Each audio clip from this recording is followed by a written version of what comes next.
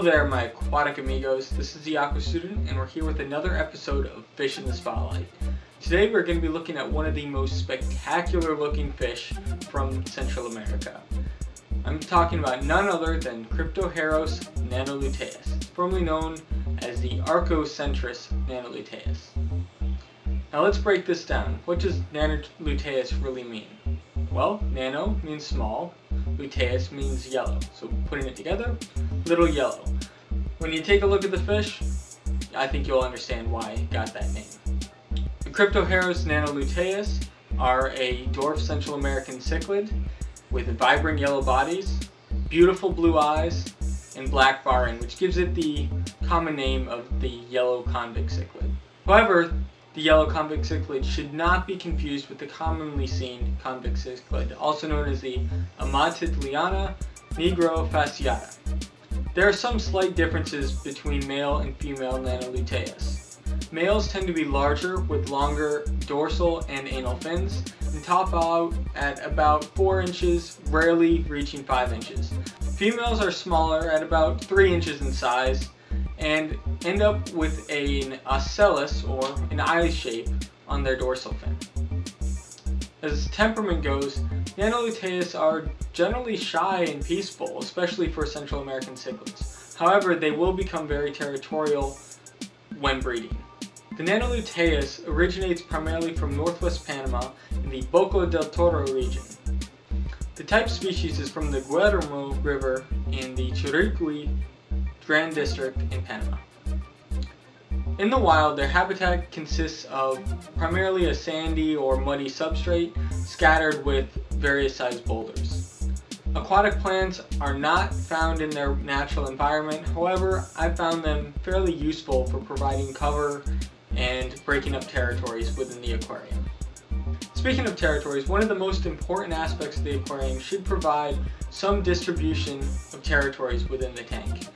This could be provided from large smooth stones, driftwood, or even artificial elements like PVC pipes or ceramic flower pots. Nanoluteus are tropical fish and tend to prefer temperature ranges within the mid-70s up to the low 80s. pH is varied as well, but should be on the acidic side of neutral. Nanoluteus are omnivores and should be fed a varied diet.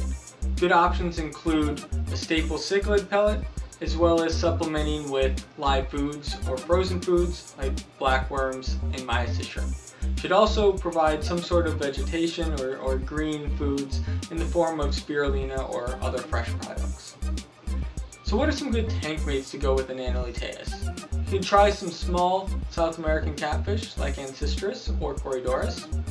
You could also go with some small tetras. I've got them in there with some Buenos Aires tetras. Another good option would be other Central American cichlids or South American cichlids, but they should be small in size and generally peaceful in temperament. Nanoluteus are rather shy and docile and can easily get outcompeted for food and bullied around. Nanoluteus have been successfully spawned in the home aquarium. They are known as substrate spawners and will form temporary pairs.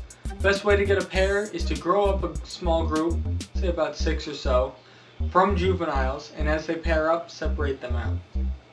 The pair will lay about 200 or so eggs, which will hatch in 3 to 4 days, and the fry will be free swimming in about 10. You should feed them with baby brine shrimp, but they will also feed off of algae and other detritus in the aquarium. One final important fact about the Nanoluteus is they are a member of the CARES species list. Now, CARES stands for Conservation, Awareness, Recognition, Encouragement, and Support. The goal of CARES is to create a base stock of these conservation priority species through encouraging hobbyists to devote some tank space to one or more of these endangered species, with the intent of breeding them and redistributing them to other qualified hobbyists. CARES also promotes communication between hobbyists and researchers in the field. Now, I think I've done enough talking, so let's get to some more pretty pictures of this wonderful looking fish. If you ever have the opportunity to raise them, I highly encourage you to do so, and especially with the intent on breeding them and distributing the fry to other qualified hobbyists. If you want more information about the CARES program, please check out the description below for a link to their website.